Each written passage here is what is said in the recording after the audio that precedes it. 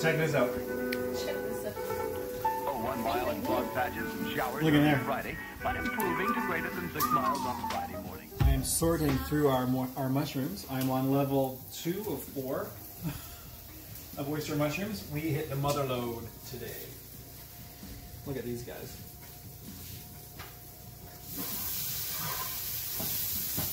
Amazing. So I'm brushing and prepping. The ones that are really nice, they're going in the fridge for later. The ones that need a little rinse, they're kind of dirty or they're kind of, they get chopped.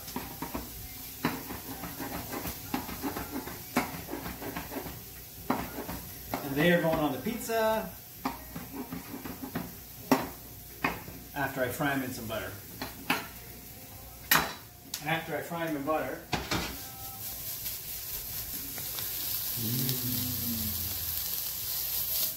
you can also just freeze them like this. Really? Yeah. Yeah, really. Really? You don't believe me? No, I always believe you. You do not always believe me. Believe me, I believe you. See you in a minute. Good afternoon, everybody. Pandemic day number, whatever it is. We went out for a huge walk and got these amazing wild oyster mushrooms. And then my amazing father and mother-in-law brought back these asparagus from a farm in the Okanagan. And so I just I don't know, what do you think? Too much pesto, not enough pesto? Probably just the right amount of pesto in there. So here's some fresh asparagus, and I mean, in my opinion, there's no such thing as too much of anything. Too much asparagus, too much pesto. I mean, now this guy, don't you think is a little fat? This guy's a little fat for my pizza. I'm going to try and stay consistent with the asparagus here. And then I'm going to cover it with feta, some fresh mushrooms. We've got some basil in the window there. So I'm going to put some basil on it fresh after, and I'll show you my finished product if you wait 2 more seconds. Can you wait 2 more seconds? Yes. You're the patientest guy I know. You know why? Because you're my father-in-law. Yep. Favorite father-in-law. Putting you first, you guys. I'm going to put some olives. You know, sometimes I'm lazy and I don't want to cut the olives, so let's just put full olives. Why not? Why cut them in half when you can have them full? You get more of a flavor burst that way. Just a bursting of flavor. Flavor burst. Flavor burst. Okay, and then I like to put the feta cheese on and then the mushrooms on after because I feel like that really features the mushroom. You know what I mean? Features the mushroom. Bake $4.25. This is naan bread from Costco.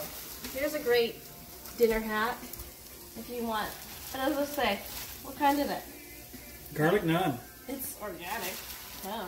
So organic garlic naan from Costco, and finish it off with a couple pieces of basil from this beautiful basil plant that I picked up at the grocery store. Same thing. Why buy a package of basil when you can buy a whole plant?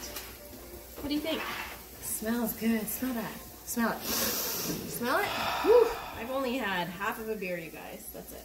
This is how I am normally. Tomato. Fresh tomato? What do you think? No? Yeah? I got the shake. No. And that's it. Voila. Individual pizzas. Check. This is the second batch of pizza, and I like to put it in the oven for a little while first, and then put the mushrooms on.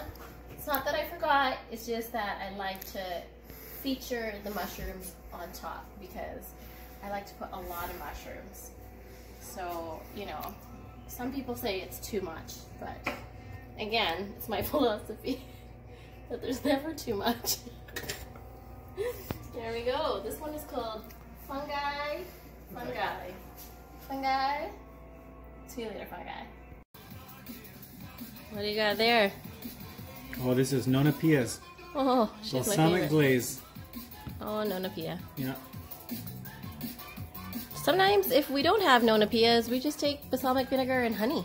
Yeah. And it is delicious. A little idea we learned in university from Funky Pickle Pizza. White Ave, Edmonton, Alberta. Mmm. Check it. Get into it. Ta-da!